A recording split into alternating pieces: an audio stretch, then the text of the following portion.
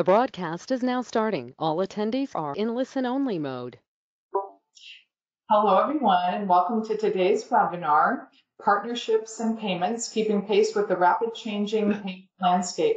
Hi, I'm Judy Howard, the Manager of Customer Experience and Training here at ARC, and I welcome you all to today's session. I'm your facilitator and host today. Our presenters will be Jennifer Watkins, who will be introduced in just a moment, and she'll introduce her colleague, Kevin Haag. Before we get started and before I turn it over to Jennifer and Kevin to kick into the presentation, just a few housekeeping items I want to mention. This is an interactive session. This is your opportunity to jump in and ask Jennifer and Kevin any questions that you may have on this topic. And you will do that by entering your questions into the right side in the control panel where it says questions, and they will be answering those periodically throughout this presentation. We're hoping to get through all your questions. However, if we don't, or if there's some that seem more specific, Jennifer and Kevin will reach out to you directly after this webinar is over. This will be recorded, so no worries. If you think you've missed something, you don't have to vigorously take notes. This will be sent out in the thank you email. It will also be posted on the ARC Corp website under webinars on demand, so you will always have access to it. And of course, you can reach out to me after this webinar at any time with just some general questions as well. And Jennifer and Kevin will provide their contact information at the end. So without further ado, Jennifer, I'm going to hand it over for you to kick this off. Okay, great. So I'm Jennifer Watkins. I'm Director of Payments, and with me is Kevin Haag, the Manager of Payment Processing and Acceptance. We're going to start by talking about what happened at the ARC Payments Forum. So let's move on. So here's our agenda. We're going to just do an overview of what happened at the Payments Forum, what the structure was, who talked, kind of like a little bit of detail of the event itself and who was there and kind of what was covered at a high level. And then we'll jump into some information that Kevin and I actually shared there around the ARC landscape, what's happening in data quality, efforts around 3D Secure. We'll talk about chargebacks and some ARC initiatives, including an update on what's happening in Direct Connect, typically known as NDC. We call it Direct Connect. And some other initiatives that ARC's working on that impact payments. And then we'll do a little bit of a look ahead. Like Judy said, put your questions in as we go, and we'll be answering those questions. Let's go. Just an overview of the ARC Payments Forum, but for those of you who haven't heard of it before, haven't been, it's a group where we get together, Kevin and I think, Kevin, this is the 8th or 9th year. It's been a while that we've been doing this. And so the goal of the Payments Forum is to bring everyone together, all the participants in the transaction flow, to ensure we are supporting payment processing in a way that provides the best customer experience, improves risk management, and therefore prevents loss, and ensures the lowest cost processing of payments. It started 2015, where we had transactions that were coming through ARC that we were outputting that couldn't be processed and paid. And came to find out that one of the card brands had made some changes in their data requirements, and the data wasn't coming through from authorization through to settlement to ARC and output to the acquirer. So we needed to get all of those people in the transaction process together and make sure that we're all on the same page and working together. That's how the Payments Forum started. So what did we talk about this year specifically? We had presentations from the card brands, which we do every year. Visa and MasterCard make changes twice annually. And this is an opportunity for them to give us a preview on what's happening with changes, whether it's data requirements, changes to how they manage chargebacks, all of those things. Same with Discover and American Express. So each of them spoke at the event. We did a panel about airline distribution and payments. We had Keith Wallace from Air Canada, he has payments in his purview as well as airline distribution, which is kind of unique. And so we wanted to get a perspective from someone who has distribution and payment in their area, how they bring that together and make that work. Most airlines have those two things separate, which can be challenging. And he provided some great insight into what they do and what the challenges are around managing payment in a new distribution situation or era. We had an agency panel where we had a couple agents get up and talk to us about what their challenges are with payments. Very interesting. We talked about Apple Pay. We talked a little bit about chargebacks. We talked about challenges they have with authorizations, not getting great sort of information back in the authorization response that they can then use to figure out how to keep or retain that customer, provide them with another opportunity to pay. And then we had a fraud panel, which included someone from Amex GBT, Delta, Perseus, and then someone from ARC on a panel just talking about fraud. Now, you could do a whole 2-day thing about fraud. So they talked about all different topics of what's happening around fraud. We had other third parties come and talk to us. IATA did a presentation. A lot of the people that are at this event are also involved with IATA. So they gave us an overview of what's happening in payments for them. Riskified is a company that does fraud prevention tools for merchants, and also they have a chargeback management tool. TravelX is a fascinating company. They are providing NFT ticketing for the industry, and they've got several airlines now that are transitioning into an NFT ticketing situation. That we could do a whole nother session about just that. Optimized Payments is a company that helps airlines ensure they're accepting payments in a way that's the most cost effective, and Elevate, one of the largest airline acquirers out there. We did special sessions. We did one the first day with airlines only, and talked to them about what's happening in their worlds, and did some sort of best practices mapping and things like that. And then chargebacks. We had the chargeback working group, basically the people who are involved get together and talk about chargebacks. And obviously a big theme is just chargeback management between agents and airlines. Let's go to the next slide. So the key themes that came out, it highlighted the need for improved payment data, whether it's authorization data, data in settlement that is going to help the transactions qualify, but it also helps reduce chargebacks because the transaction looks 100% when it gets to the card issuer like it was authorized.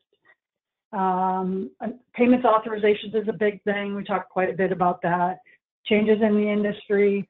Apple Pay. I mean, Apple Pay is not new, but it's becoming more and more important for merchants to be able to accept it. And we have a challenge in our industry because you have airlines as the merchants and you have agents who are accepting on behalf of the merchant. And it's only recently that Apple Pay developed a way for a third party, like an agency, to accept a payment on behalf of a merchant, like an airline. And so we talked a little bit about that and how we can make that work in our industry. Fraud, obviously, is always a hot topic, and then chargebacks is another topic that came up across all different card brands, talked about fraud and chargebacks. So I'm going to hand it over to Kevin now to talk about the ARC landscape. Great, thanks, Jennifer. So like we did last year, just running through some of the high-level items regarding landscape. So a year ago, we had about 236 airlines as well. So really not as much changed, although, you know, there's an ebb and flow. We drop airlines decide not to participate, and then we also bring in new business. So we're about where we were a year ago. From an agency perspective, we continue to see consolidation in the agency location market. We had about 200 more last year. So although I think it's slowing down, we're still seeing some consolidation.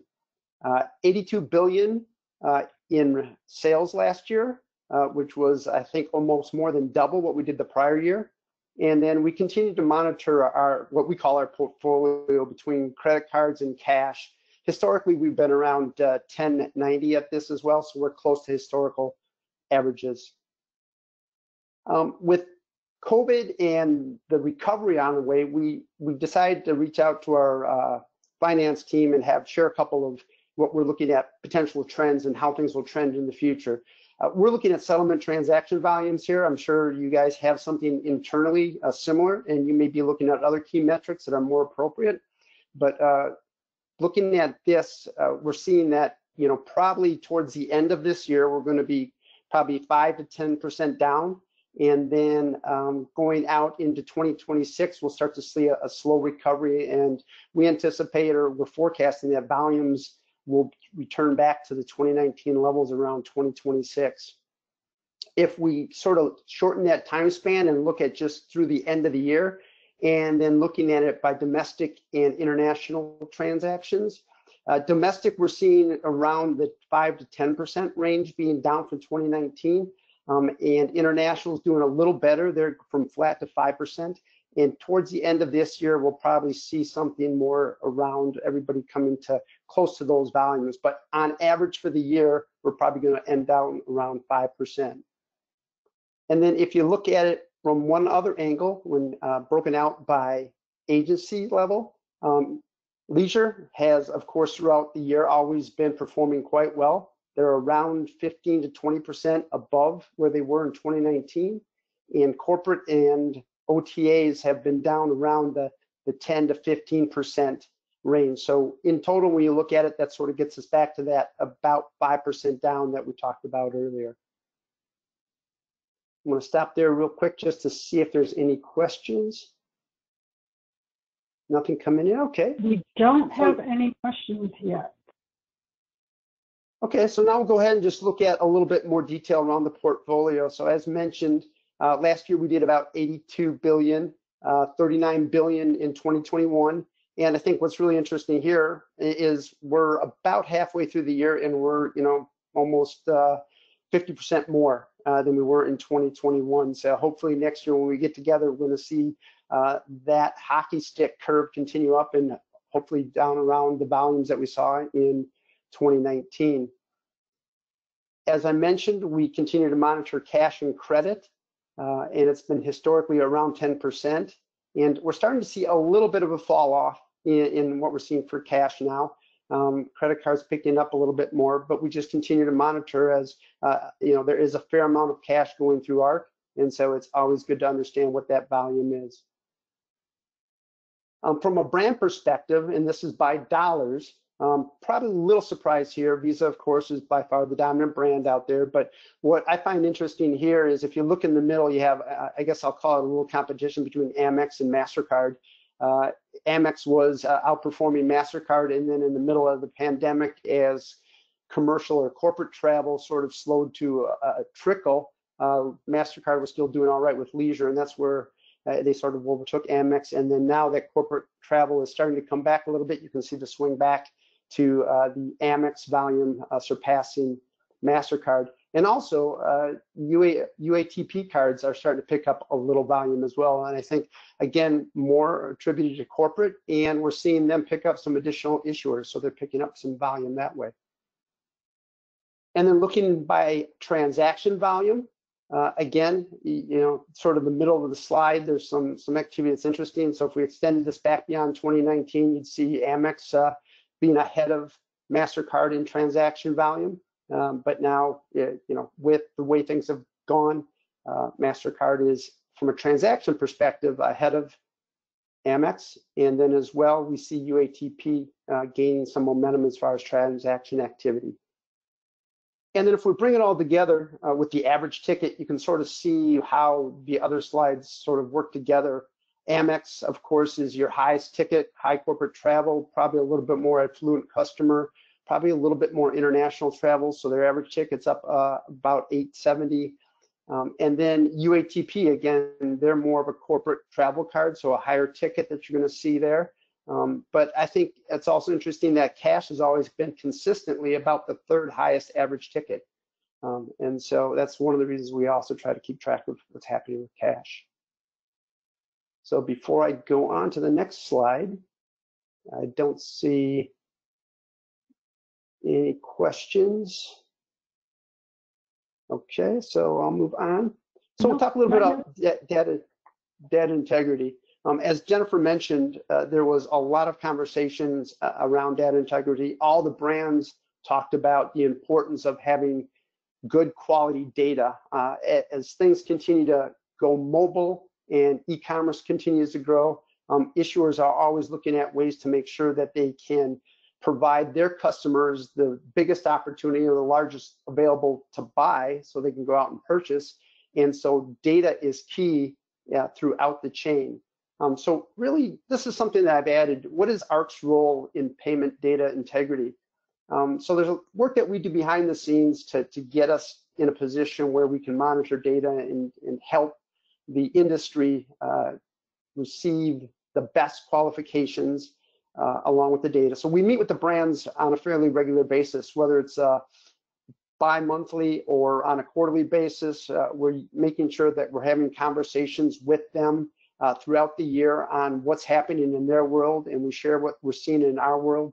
And we also want to be aware of new data elements or any edits that they're putting in place, because those new data elements and edits may impact or will impact what the data qualifications and data issues are that we need to make sure we're aware of, so we can adjust things on our side in our specs and support those new initiatives. We meet regularly with acquirers, whether that's monthly with some, bi-monthly with others, quarterly with others.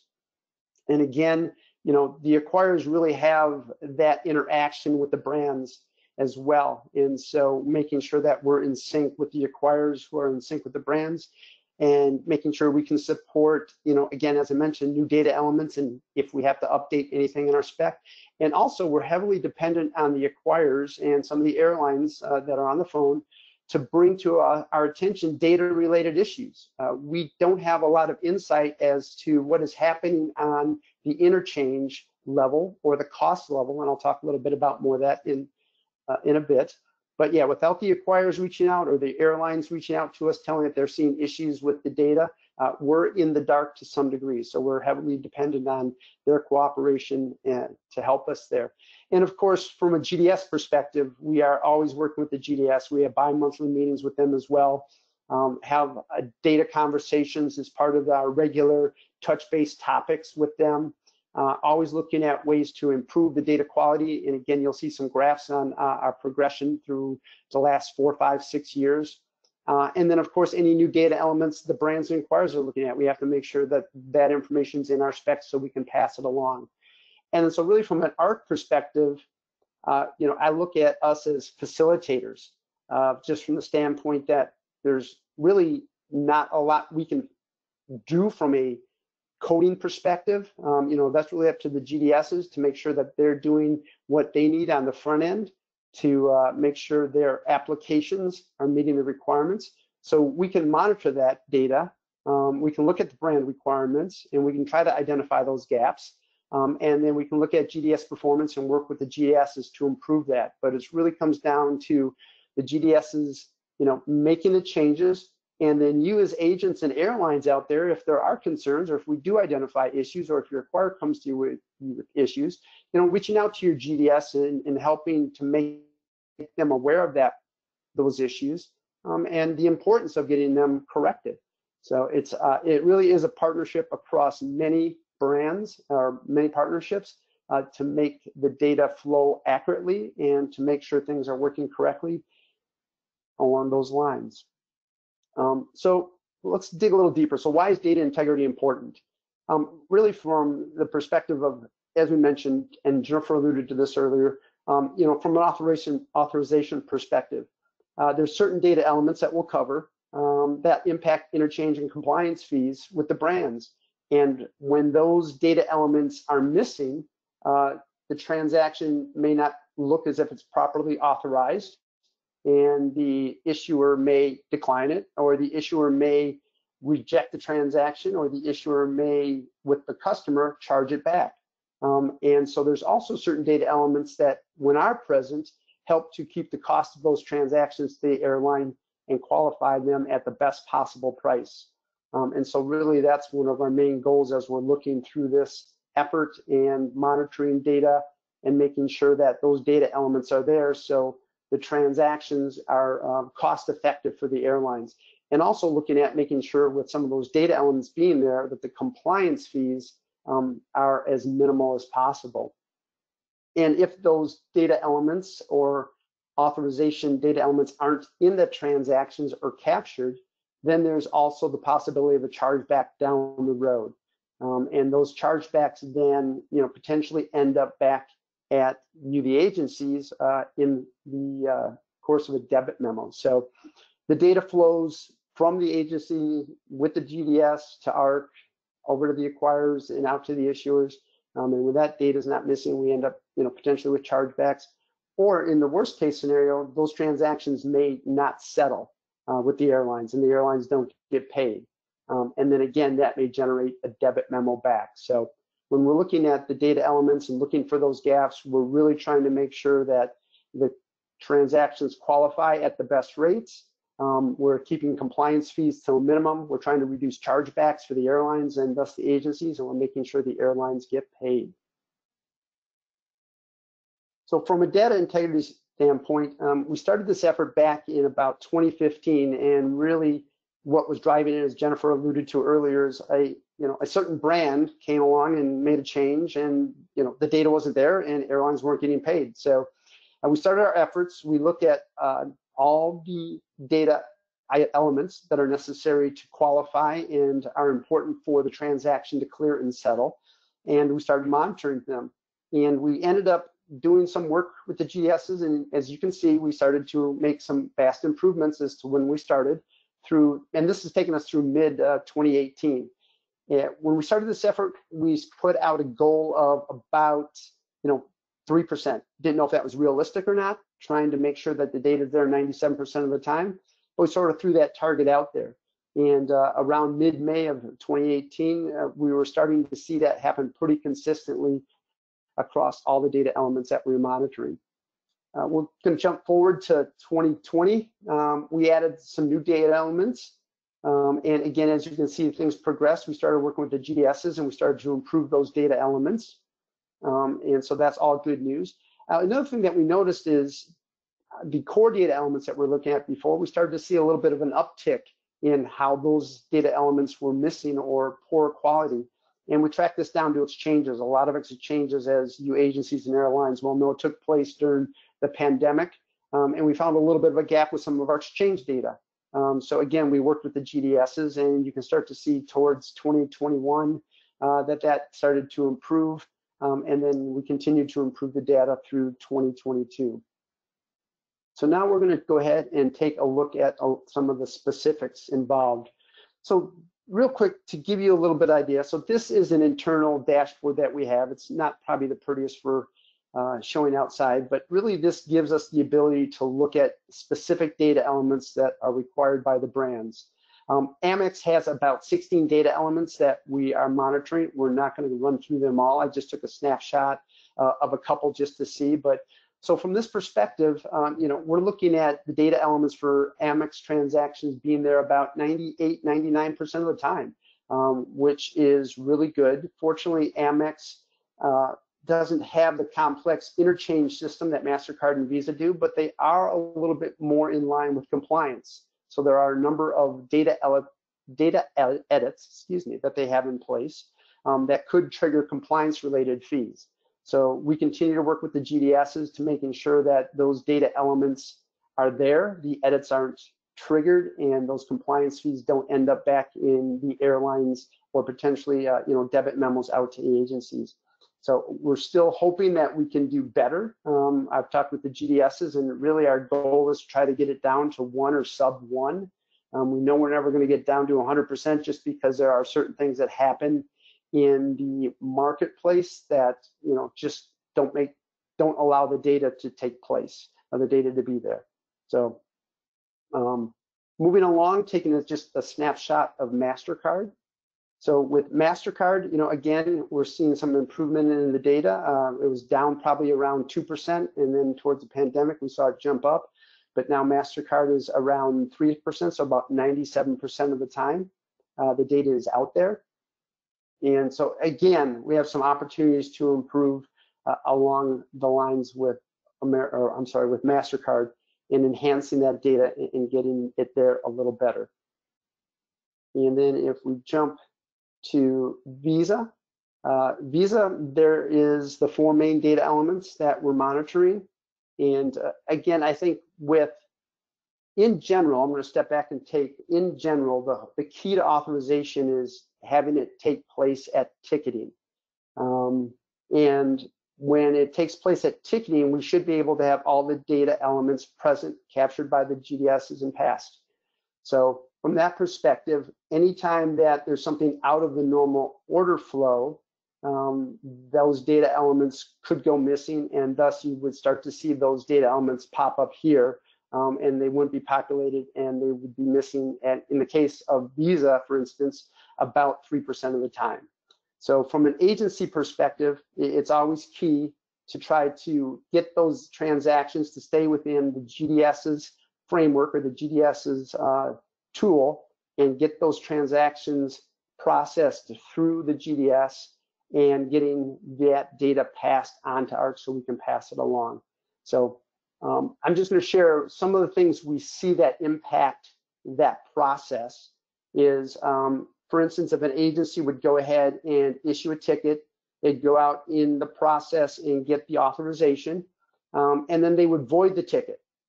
And then they would go ahead and maybe within the void window still go ahead and reissue that ticket. But they may not go out and get an authorization. They just may use the authorization from the previous ticket saying, hey, it was a $500 transaction.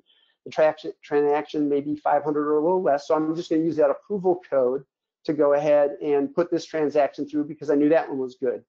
Well, in that case, that approval code isn't associated directly with that transaction, and you're not going to be able to have the GDS pick up that additional authorization data elements that were included on the original transaction.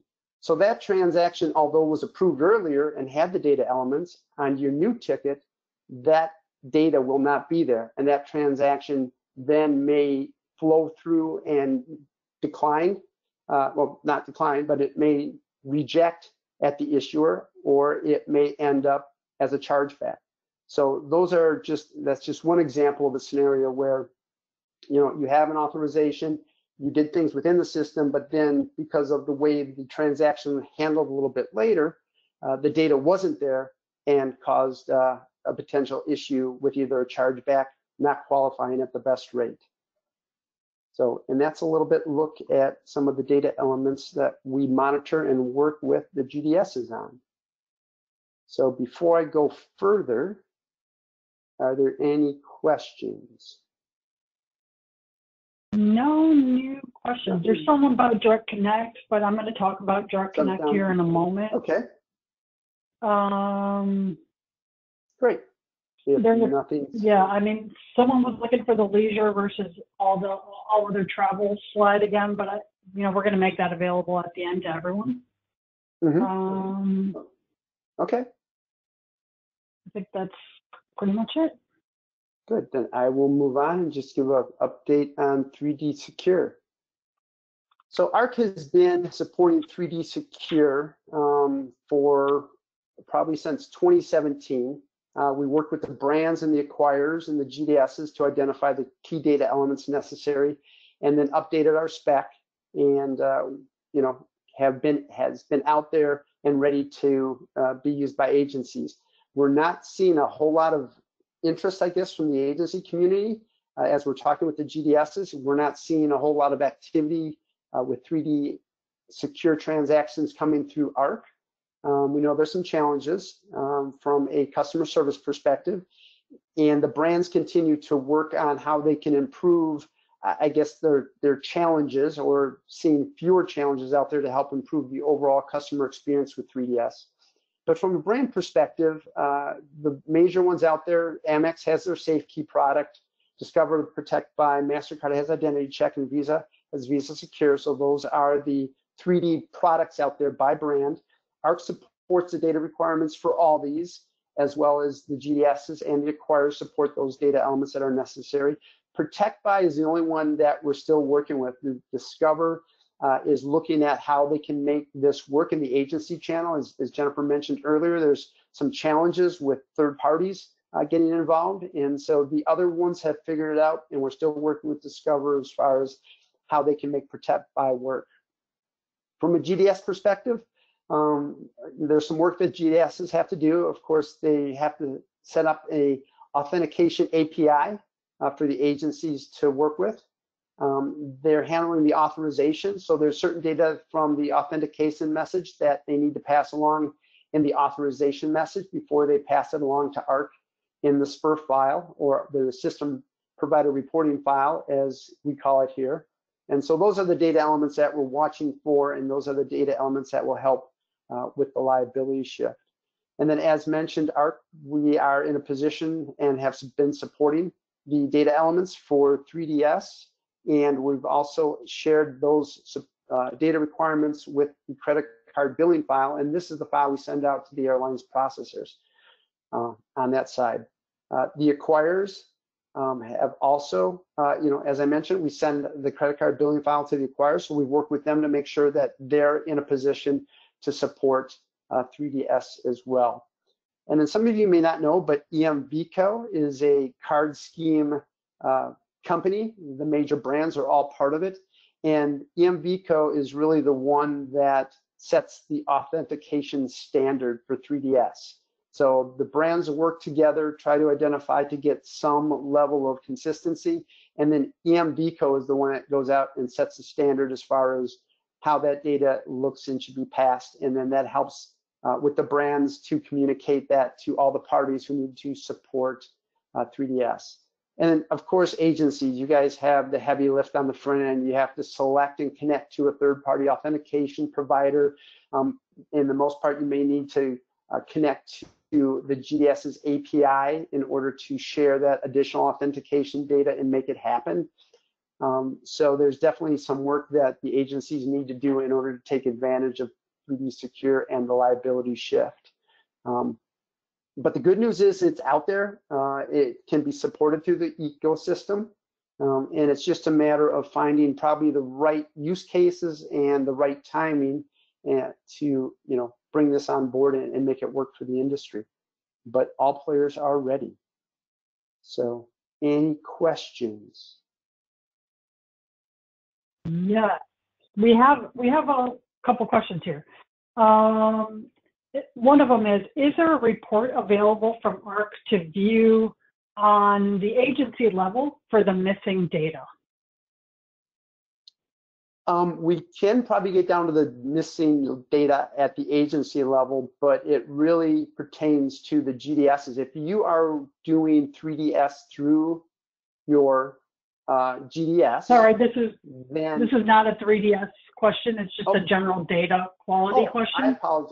I apologize. I thought since we were just finishing up the GDS. Sorry, I should have said we were kind of going back a bit. Nope, sorry. Nope. Yes. So the data screens that we're looking for, and good point. I appreciate the person who asked the question. We do have the ability to filter quite extensively on those previous screens. I mean, we can get down to a GDS, we can get down to an agency. In certain instances, large agencies that have multiple agency levels below, we can get down to some of those agency levels as well, and we can get down to airlines. So for instance, if you want to see how, I'll just use an example, Kevin's travel agency, I want to see how Sabre's performing with transactions that are going through American Airlines. So yes, we can get down and we can look at that data and how it's performing, and then give that feedback to you. And then if necessary, we can even look at grabbing a sample of those transactions and further reviewing them to see what's going on and what we can do to improve that data. So we do have some good capabilities. And again, I will use a little bit of plug for the ARC's payment form. When I'm there, I also throw this out to the airlines and say, hey guys, any airline and agency, if you guys want to take a look at how you're performing, let me know. And we can go ahead and give you examples. We can run through different scenarios. We can run through different brands. So we have a lot of ways we can slice and dice the data by agency. So if you're interested, I have my contact information at the end, and we can definitely go ahead and share that. Good. Anything else? Well, there was a question about if we could share the volumes of OTAs that do that instant ticketing and off together versus not. Yeah, that one's a tough one. Yeah, that one we'd have to take a look at some of the data. About the only way we can look at it, and this that doesn't address the issue specifically, but in those circumstances when the flow of the transaction is out of the norm, and that data is missing. So this is where the GDSs then have to come into play. We share that data back with the GDS and they can look at those transactions, and sometimes they have the ability to see what was done. So in the case of maybe that ticket, that agent ticketed the transaction, they voided it and reissued. They can identify some of those things in the flow that they have access to, or they may reach out to somebody at the agency to have you guys look at the transaction. But yeah, from an ARC perspective, it's hard to pinpoint that because we're not seeing what's happening specifically on the front end as that transaction is being is happening through the GDS's system. So hopefully that gives you guys some insight. Here's another question. And this one okay. Is ARC planning an API for ARC Pay for agencies that are working with Direct Connect to airlines to use their NDC and still be able to charge fees through ARC Pay? This is a great question. I think I can answer right now. ARC Pay has developed an API, and Joey Cavanaugh is director of ARC Pay and worked very hard on this project. It is live, it is active, it's ready to go. And I'm happy to put anyone who's interested in using the ARC Pay API in touch with Joey Cavanaugh. Yeah, the goal obviously was to make sure that agents who want to use ARC Pay can continue to use it, even though they're not doing their transactions through the GDS. So that is available, and I'll follow up with you after and put you in touch with Joey. We probably need to do a whole nother webinar about ARC Pay and the API and how ARC Pay is working. Here's what, does ARC have any plans to build out support for alternative payment methods or international markets? Is this driven by the airline? So I can talk about this one a little bit. So ARC can support alternative payments. So today we support, there's several, I mean, like Union Pay. I don't know if I would call that a alternative payment, but I think when I think of alternative payments, I'm thinking of wallets. We do support buy now, pay later. So we're able to support Uplift, which is the biggest buy now, pay later in the airline space or travel space. ARC does support that today. Apple Pay, we can support as well. It's just the heavy lift for enabling Apple Pay is at the point of sale. The agency is going to have to develop some infrastructure to be able to accept Apple Pay on behalf of an airline and then have that transaction come through the GDS to ARC. When it comes from the GDS to ARC, it looks like a regular credit card transaction. Visa or Apple Pay supports Visa, MasterCard, American Express, Discover. So those transactions would be processed through ARC just like those forms of payment. But the infrastructure on the front end needs to be in place to make that transaction so it can settle successfully. So we are very interested in further enabling it. But our other challenge is we don't have airlines that have enabled Apple Pay. So it's hard for an agency to do that work up front to enable Apple Pay when there aren't any airlines that are accepting it. And so we've kind of got a chicken and the egg thing going on with airlines and agents. If you're an agency that's interested in Apple Pay, we would love to do a proof of concept just to prove it out, make sure that it can work through all the different GDSs, and then maybe we'll be in better position to go to all of the airlines and say, hey, it's easy, just turn it on, and we'll be able to enable it.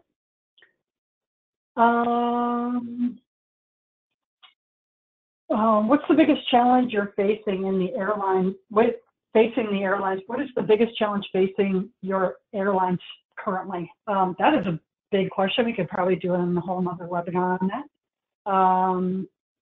Let's move on sort of to the next bit, and we'll There you And go. Back to you, Jennifer. we'll get to these questions before we're done. Back to me. Chargebacks and disputes, everyone's favorite topic. I'm not going to belabor this too much, but one of the, I know it's important to everyone. It's kind of a hot topic in our industry, so I wanted to at least touch on it here. So debit memo, volume by memo reason. You can see here, the biggest is commissions, which is the blue at the bottom, and then comes chargebacks, which is right above that. The good news is that percentage of chargebacks in overall debit memos is right about where it was in 2019. So we have survived the craziness of 2020 and 2021, and we are back to about where we were in 2019 when it comes to chargebacks as a percentage of debit memos. Let's look at it by account. Oh, that was count. This is value. So you can see when you look at it by the value, chargebacks is the biggest by far, and it's because it's the entire transaction. When you're talking about a commission or something else in the transaction, it's going to be a portion of the transaction. On a chargeback, it's the whole thing. So when it comes to dollars, it is the biggest piece. Again, we're pretty close. We're a little above where we were in 2019, but we're pretty close to where we were in 2019, which is kind of getting back to normal. So we'll look at, on the next, we'll look at it by chargeback reason, trends. The big piece at the bottom, the pink piece is fraud, unauthorized fraud. I mean, that's always kind of been the biggest piece of chargebacks. The part that kind of makes me crazy on here is the yellow and then the blue at the top, because that's either other, yellow is other, and blue is just chargeback. And so the frustration there is that the airline hasn't provided any information about what the reason for that chargeback is.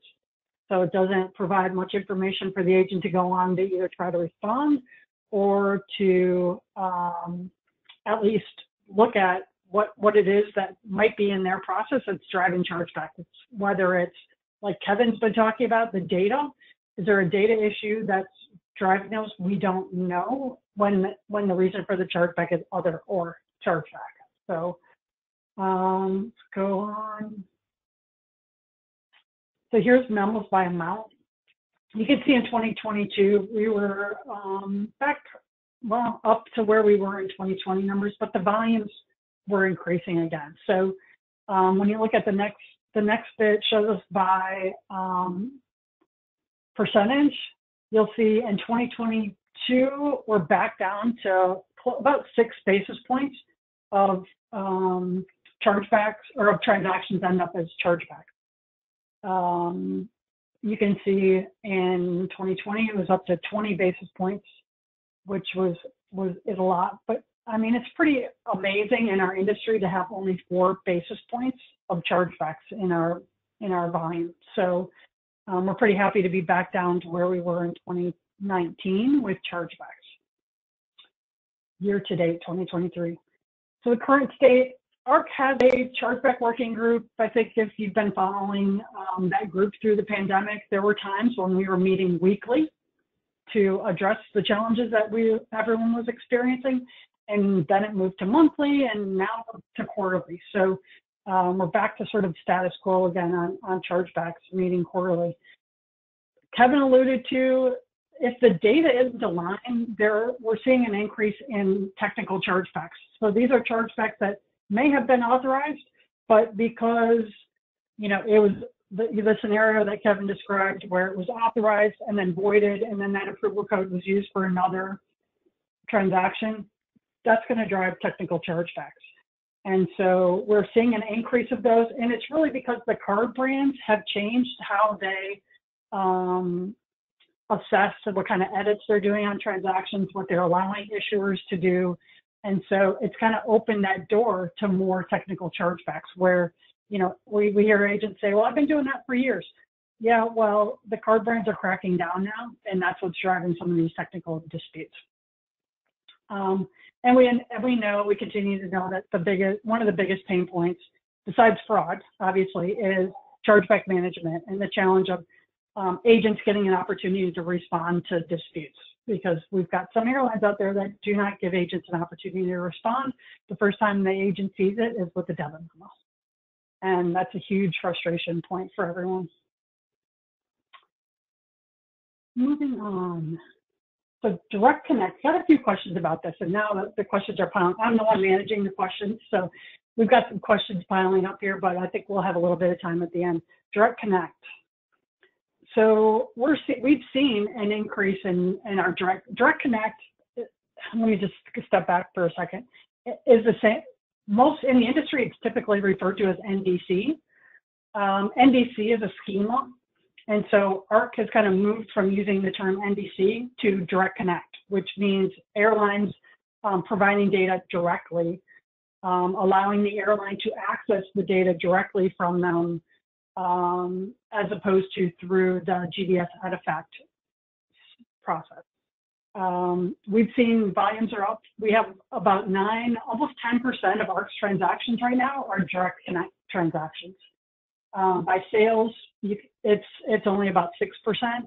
So it's really a lot of the leisure market moving that way. It's a lower dollar transactions coming through Direct Connect than traditional ARC transaction processing.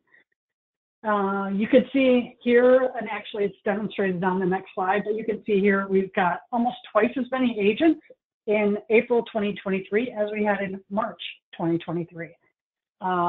There was a large US airline that made an announcement of some changes they were making around NDC, which has driven up that volume. So we have more agencies participating. We have 20 airlines that are involved in Direct Connect right now. Let's move on. So here it shows those 300 agents. 348 is where we are right now. We have 24 airlines. We expect to be signing up onboarding several other airlines this year. It's constant. We have a pretty significant, not significant. We have a good backlog of airlines that are showing interest in doing Direct Connect, and so ARC has been working with them to onboard, and we'll continue to do that. So I expect us to see growth in Direct Connect and volume moving out of the traditional GDS artifact distribution channel. Let's move on. So ARC initiatives, just to give you all a heads up of sort of things that are happening at ARC specifically. And I'm going to try to wrap this up so we can get to some questions. ARC is expediting exchanges. So one of the challenges we've had is ARC processes exchanges on a weekly basis. So at the end of the week, we take the agent has the entire week to manage the exchanges, and at the end of the week, we take those out and we send them off to the credit card companies for processing. That causes a whole slew of problems. Number one, your customers don't get their refunds fast enough when it's done that way. They don't get billed fast enough when it's done that way. And it also increases the expense on those transactions and puts them potentially at risk of dispute or chargeback because they're not making the card brand timeliness requirements. And so ARC is expediting exchanges, which for airlines, that means faster data, transactions qualifying at better rates, customers getting billed more timely. For airlines, that means customers being billed more timely, but it also means that agents are going to be required to manage their exchanges on a daily or multiple times a week basis, as opposed to waiting to the end of the week and then fixing all of the exchange transactions. I mean, it has to happen just because customers have expectations that they're going to be billed or credited in a timely manner. And we're just not doing that. And with the way it's set up right now, the way we output exchanges. $0 transactions for agents out there that are dealing with the $0 transactions, and that would happen maybe with a child and it's sitting in a seat, an exchange that is an even exchange. Those transactions come into us with a $0 amount, but we require that it have a cash form of payment. So agents are having to go in and touch every single one of those transactions to get it to a situation where ARC can process it. So we are making changes to our system to simplify that for the airline agents. Expediting data.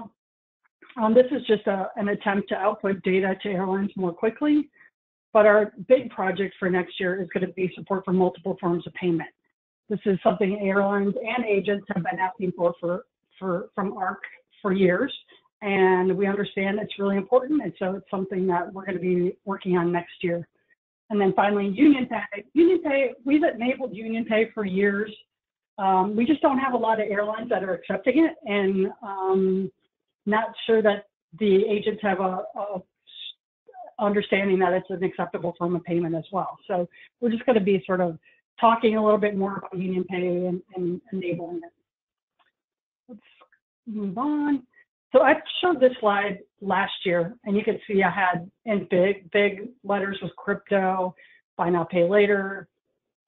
Let's go on to the next one. And so my updated slide for this year around where I think we're going to see more movement. I have FedNow on here. FedNow just went live. Real-time payment, I think, is a big thing we're going to hear about. Instead of crypto, I have crypto over here in little letters, but blockchain is here. I think we're going to hear more and more about blockchain, crypto, off the radar a little bit, just because some of the challenges crypto has had with volatility and fraud and all that good stuff. But what's important for airlines is retailing and customer experience. And so I think it's going to be really important for us to put focus on those areas.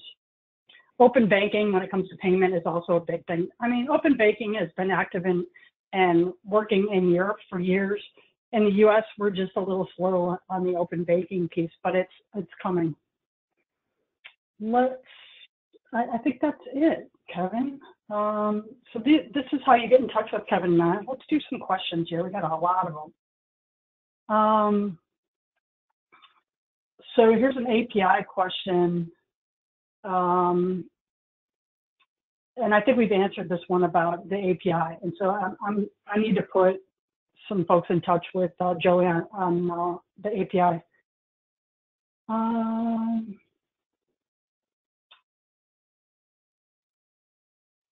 The travel extension allows merchants to include a wide range of itinerary data in the authentication request. So, okay, so this is a question about authorization, travel extension data, meaning either authentication or authorization. And the question is around whether or not that's being supported. We're not seeing adoption of 3D Secure or any authentication in the US. So this would be sort of a step beyond that. So I think we need to see some adoption of 3D Secure before we talk about sort of a travel extension onto that authentication process. Happy to talk about it more. We're having challenges just around authorization in general and making authorization an experience for an agency where they get valuable data back. And getting GDSs to support sort of a enhanced authorization is challenging as well. But happy to talk about that more.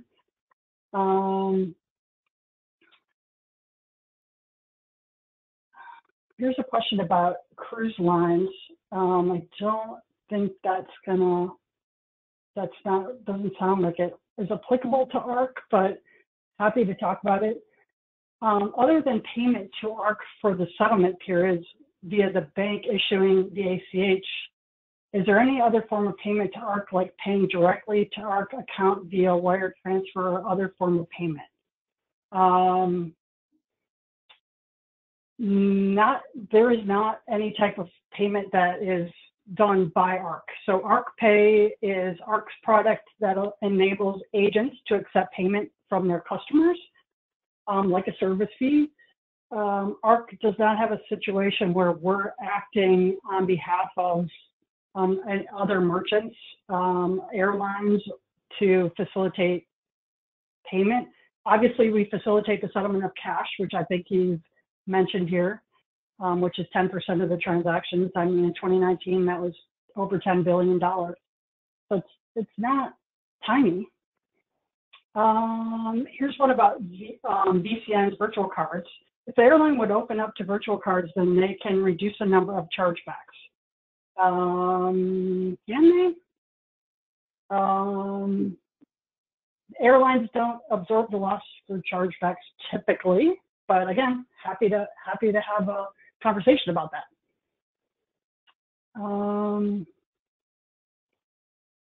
So yeah, Jennifer, there's one here on if we don't use the same approval code to reissue the ticket that was voided, we hear from the customer. So I think that's a valid point. About the open to buy? Yes, yeah, especially now with the high percentage of debit cards that are out there. I think it would be interesting to try to understand how often this happens. I know that there's GDSs out there that void those transactions.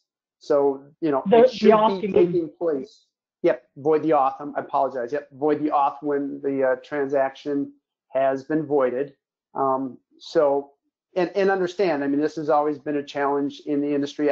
My former background was in retail, and we had the same issue that we really had to depend on others to make sure those reversals went through.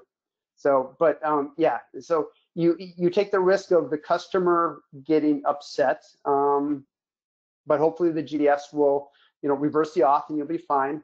But then you also take the risk of the chargeback. So I think it's something you have to look within your organization on, how do you want to handle that, and what is a higher priority of that customer satisfaction or the potential of the risk. And understand, I mean, that's what I said earlier, that there'd be a certain percentage of transactions that we're just not going to resolve. And if that's the way you opt to handle it, then as long as you understand the potential repercussions, then it's, at least out there for everybody to realize and making choices correctly. So I think, Kevin, correct me if I'm wrong, because you're closer to the GDSs, but my understanding is the GDSs do auth reversals when there's a void. And so when they reverse that auth, if you try to use that approval code again, it's going to be invalid. It's the issuer received a reversal message that is no longer a valid approval code. So I think that's so reversals were developed so that retailers could be assured that their customers were going to get the open to buy back on their account, or in the case of a debit card, be able to access the funds again because of that challenge. So my hope is that it's working that way within the GDS. I think probably agents don't realize that the GDS is actually reversing that authorization when there's a void. We have a question here about a chargeback question, and we only have 2 minutes. As you mentioned, the chargebacks due to ones, okay, so that's the void. Can we, the airline, implement a fee to the customer if the airline wins the chargeback? There's no penalty to the customer to file a chargeback. While it takes valuable resources and time the airline to fight a chargeback, can we invoice a chargeback fee? I mean, I would say if you want to, you can, as a merchant who has a relationship with the customer, you can deal with your customer however you want to. I don't think there's, you'd probably be more successful at having that customer not be able to fly you again, or they pay a fee. I have no idea. But the card brands don't, allow for something like that or facilitate that. I think that's it. We got more, and we'll be able to reach out to them. One more. Do you want to talk about 2024? Yeah, I think we do. 2024. Elevate and TravelConnect. So ARC is partnering with ATPCO and their Elevate event and ARC's TravelConnect event to do a joint event in 2024. These are the dates, April 9 through 11. And the ARC payments form will now be included as a track on that event. We expect it, TravelConnect and Elevate were big events. I think we're anticipating upwards of 600 people to be attending this event. And Kevin and I are hopeful we'll get more people on the payments track to talk about payments specifically. But yeah, that's happening April 9 through 11. Put it on your calendar for 2024. And I do Judy, I'll know hand that it over to you. Okay. one of the survey questions, just to jump in real quick, one of the survey questions will ask about adding your email. So make sure you answer the survey question. So if you're interested, we can get you on the invite list. Great, great. And hopefully mostly everybody on this call will be on the invite list. But again, like Jennifer and Kevin said, it's going to be really big this in 2024 because we are joining forces. And so when you do get those registrations, I would, if you're interested, I'd register early just to make sure you reserve your spot. So, but a big round of applause to Jennifer and Kevin. Thanks for providing all this great information, and especially for all of you that took the time out of your busy days to join us on the call today. As we've said, this is being recorded. We will get this out to you. And for any lingering questions that you may have, you can reach out to Jennifer or Kevin, or you can always reach out to me, jhoward@artcorp.com, and I'll make sure that they get those questions. So don't worry, your questions will be answered if we didn't address them here today. So thank you again. We have some Fraud Awareness Month coming up in September. We'll have a couple webinars because we've been doing them throughout the year. One will be September 20th and the other will be September 27th, both on Wednesdays. So make sure you look out for those. We have some NDC sessions coming up and some other really exciting ones. So please always keep on the lookout and reach out if you have any questions. Thanks everyone, and have a great rest of your day or evening. Thanks. Bye-bye.